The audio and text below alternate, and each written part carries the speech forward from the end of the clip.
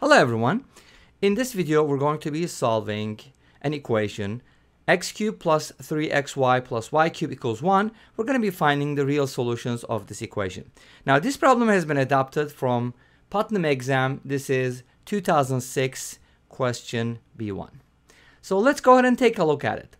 So we're going to be putting everything on the same side. So let's go ahead and do that.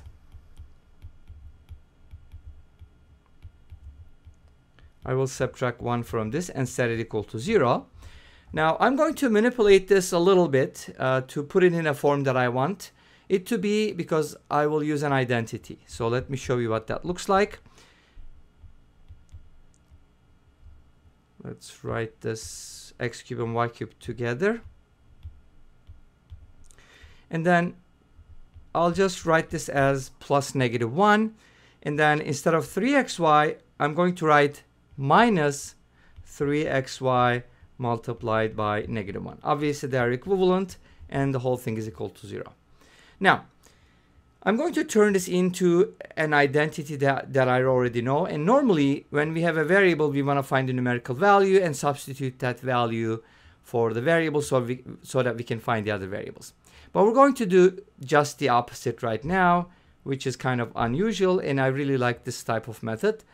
So we're going to be replacing -1 with a variable, and that is going to be z. So let's go ahead and do that. I'm going to replace -1 with z, but I do need a cube here. So since z is -1, now I can replace -1 here with z cubed. Because if z is -1, then z cubed is also -1. Now let's go ahead and do the substitution and let's see what happens. We get x cubed plus y cubed plus z cubed minus 3xyz equals 0. Now this is a well-known identity. We've done this in other videos. I could also link them down below so you can take a look at it. But this expression is factorable, and we can factor it.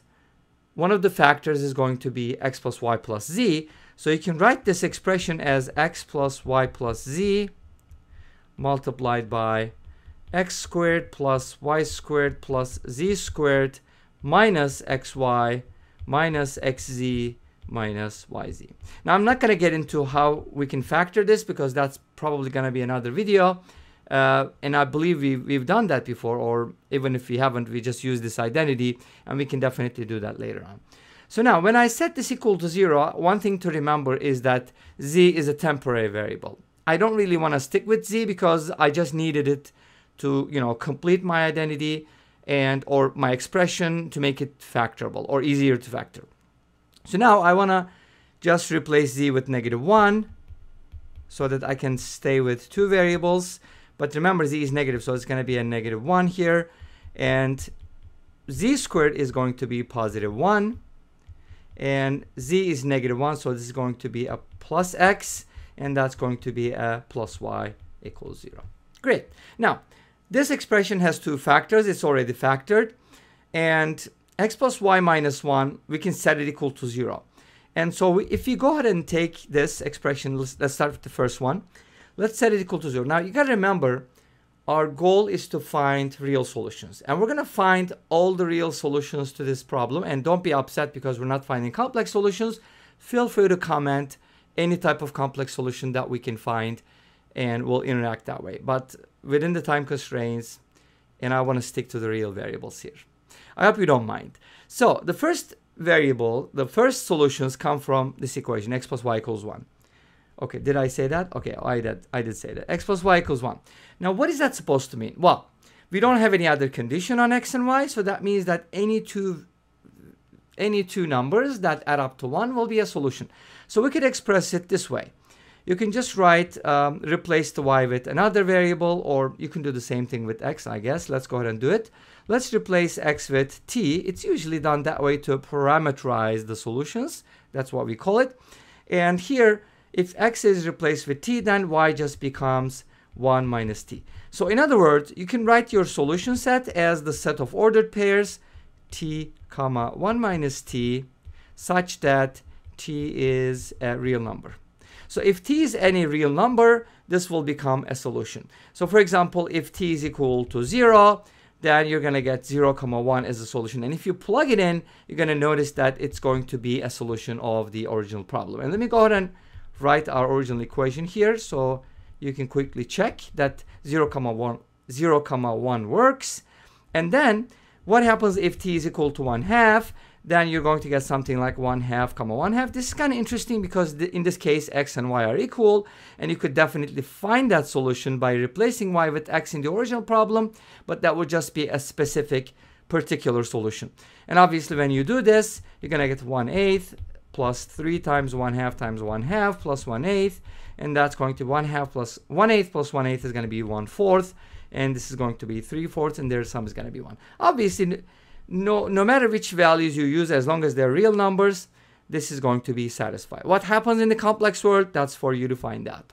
Now, this is just part of the solution. These are not all the solutions. So we're going to be looking at another thing as well. And this is the coolest part, because I'm pretty sure some other YouTubers made a video on this, but I'm not sure if they've used this method. And this method is actually really, really cool. I hope you'll appreciate that too. So for that purpose, I'm just going to copy that equation here. I have x squared plus y squared plus 1, and then I have minus xy. And I'm going to show you here two alternatives. Even though I'm not going to fully solve both methods, I will at least show you the other method as well. So maybe we'll start with that one. How about that? You can definitely arrange this equation in terms of y, like as a quadratic in y, and then solve it as a quadratic in y, treating x as a constant. And obviously we can use the quadratic formula that allows you to write y in terms of x, and then using the discriminant, using the fact that x and y are both real numbers, you can find the solutions from here. So here's what it's going to look like briefly. You can just write it as y squared, and then I have y and minus xy, so I can just write it as the quantity 1 minus x multiplied by y, and then everything else obviously is going to be a constant. So I use these terms. Now I end up with x squared plus x plus 1 is equal to 0. And from here, if you just set up the quadratic equation, the formula, negative b plus minus the square root of b squared minus 4ac, and it's going to look like this, and all over 2. And from here, you just have to deal with what's under the radical, so on and so forth. Since I'm not going to spend too much time on this because I want to focus on the other method, and that method is actually really, really cool. Now, here's what I'm going to do to this expression. And you might be asking, like, why do we do these things? Because these are algebraic manipulations. Sometimes to make expressions easier to solve or factorable or whatever, we do these kinds of things. So I'm going to multiply both sides by 2 times 2 on both sides. That's going to give me 2x squared plus 2y squared. And I want to put the variables together, sort of, and leave the constant for the end. And then plus 2x plus 2y plus 2 is equal to 0. Again, at this point, this may not be very meaningful to you, but I'm going to manipulate it, split it up, break it down, and make it nicer. So hopefully by this time you notice that negative 2xy indicates that we're going to, write a perfect square. X squared indicates a perfect square. So we're going to write this as basically a sum of perfect squares. Perfect. Let's do it. So I can pull out an x squared from here and then minus 2xy, and then I can just add a y squared to it, and this becomes a perfect square. Nice. And then the other x squared, the leftover, I can take that and add it to 2x, and then just borrow 1 from the 2, and that becomes another perfect square. And now I have y squared left, 2y left, and 1 left, because I used everything else. And you can just add these up to make sure that we're getting the exact same expression. I'm not going to do it. It's easy. You can do it. Maybe you've already done that. Now, what is that supposed to mean? This gives me x minus y quantity squared, and then x plus 1 quantity squared plus y plus 1 quantity squared. Now, if you have the sum of perfect squares being equal to 0, then each term needs to be 0, because you can't get a 0 by adding non-negative terms unless they are all 0. So this implies, this is huge, that's why I really love this method, because one equation gives you 3 equations at the same time. This indicates that x minus y is equal to 0, x plus 1 is equal to 0, y plus 1 is equal to 0, all at the same time. And the first one gives you y equals x, the second one gives you x equals -1, and the third one gives you y equals -1. The second and the third equation already verify the first one, so we're good. We don't really need that anymore because we have specific values, and this is going to give you the ordered pair -1, -1. And remember, the other solutions were like t, 1 minus t, where t is a real number. So we kind of got like two types of solutions, a particular one like -1, -1, and a more generic one where you can just pretty much use all values of t. And this brings us to the end of this video. Well, thank you for watching. I hope you enjoyed it. Please let me know. Don't forget to comment, like, and subscribe.